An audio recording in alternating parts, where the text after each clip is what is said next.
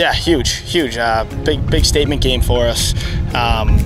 You know, we dropped 2 ugly ones yesterday, and you know, in order to get back in the win column and kind of finish the season out, the regular season on the right note, that was huge for us. You know, the stat line didn't really show it, but we had a bunch of hard contact all day. Pitching was great, and we were able to, you know, turn it around from an ugly senior day yesterday, and had another good crowd here today, and it was great to come out with a win. It means a lot, you know, what the parents do for us, and what this program does for me and for all of us is really special, and I'm glad that, you know, this weekend can kind of celebrate that, and I'm glad we could at least pick up 1 win.